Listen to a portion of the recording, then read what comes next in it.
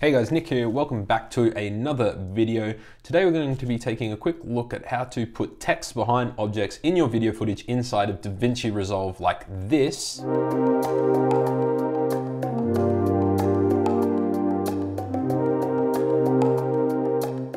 So I'm sure you've seen something kind of like this in videos online on YouTube, in movies, anything like that. And so we're going to show you how to do it. It is pretty easy, but there are a few different ways to do it. So we're going to show you that. So in Davinci Resolve here, I have two clips.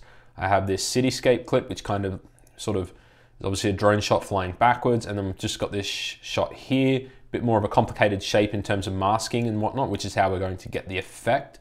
So the reason we're doing this is because both of them will require separate tracking methods. And so hopefully it'll help you with your own footage, because obviously I don't know what you filmed. So first things first, obviously trim your clip to the smallest amount that you need. You don't want to bring a massive video clip into Fusion, so cut it down to whatever you need to put the text in. With your playhead over the top, we're just going to jump into Fusion. Straight away, we've got our clip, which is our media in, plugged into the media out node.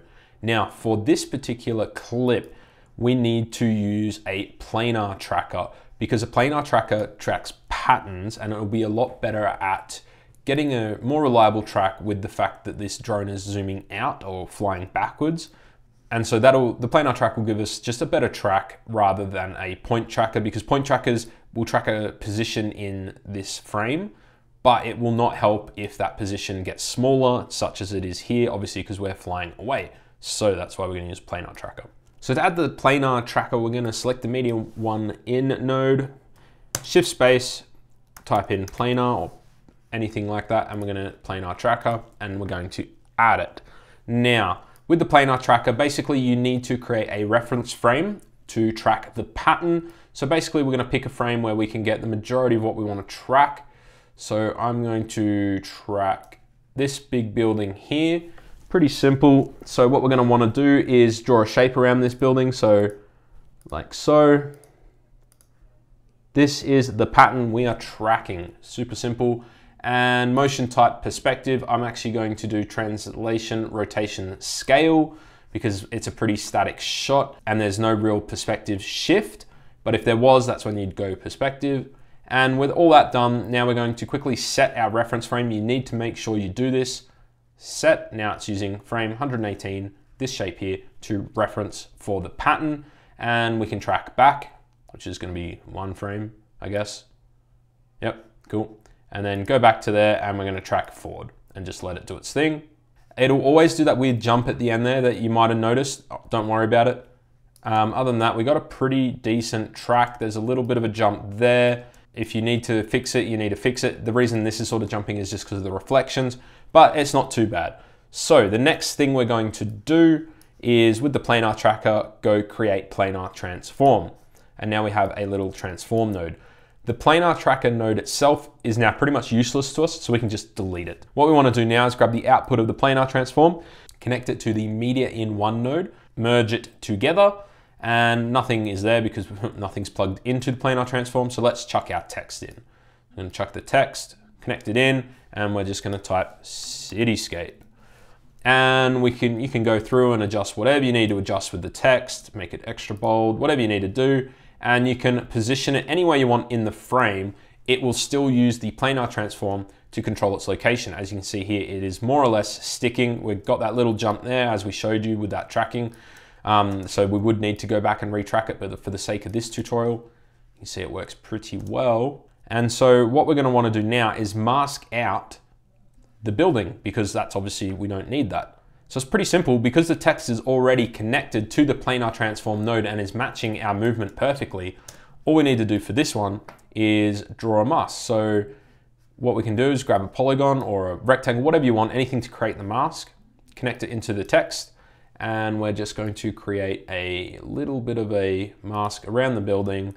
This you do want to be as specific and as precise as possible.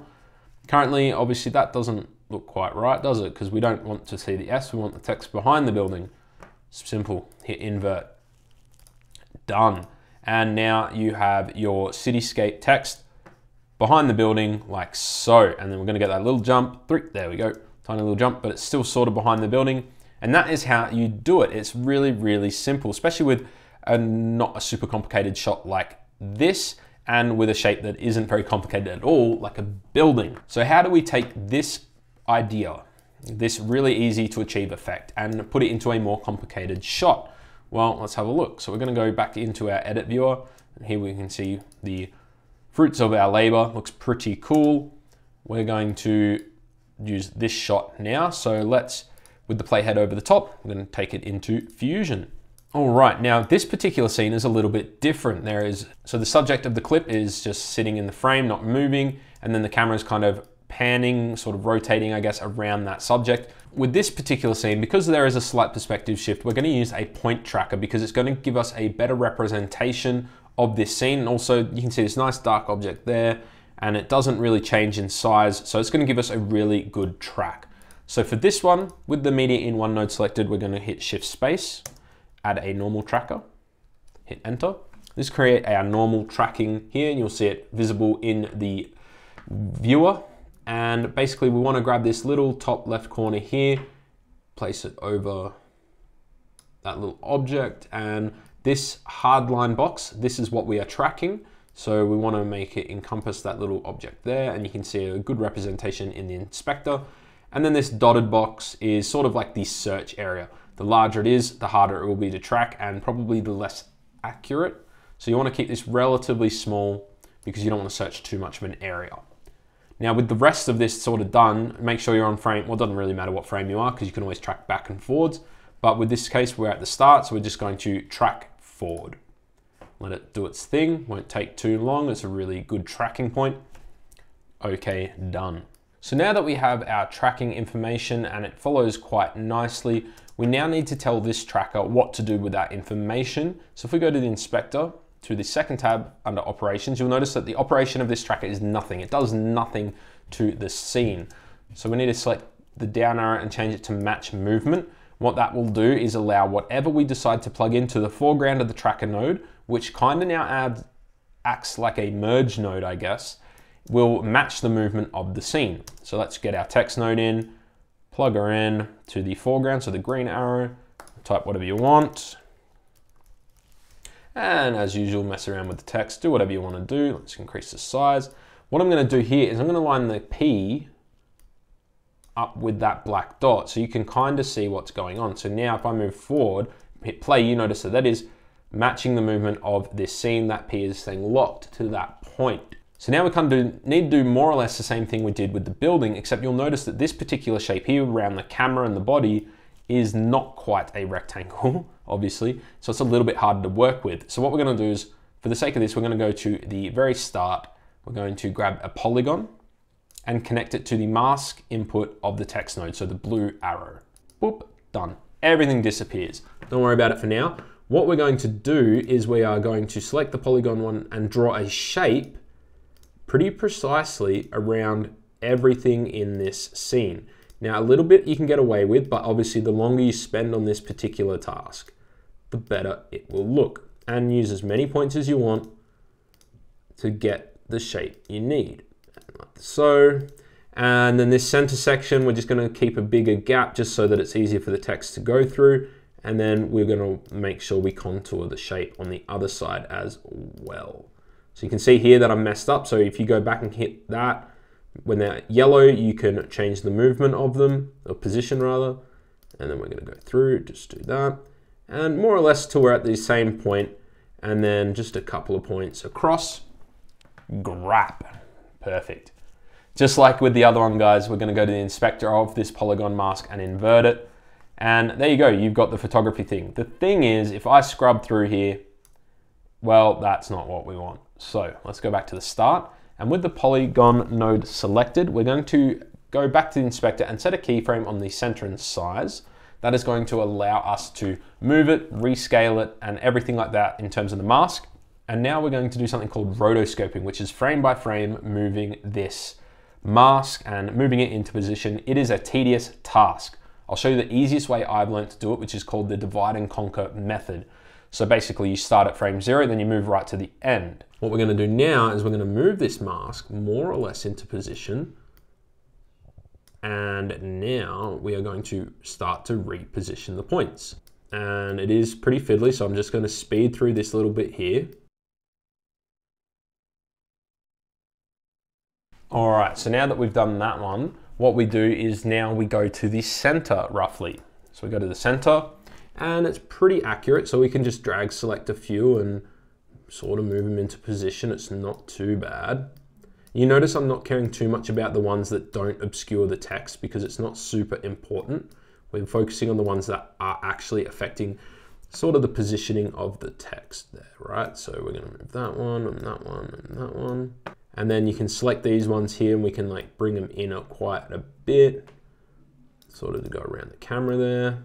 So now we've done that one in the middle, we're gonna go and we're gonna cut in half again. And you can notice now that things are starting to more or less stay in the right spot because we've started doing this. So we're gonna move this one.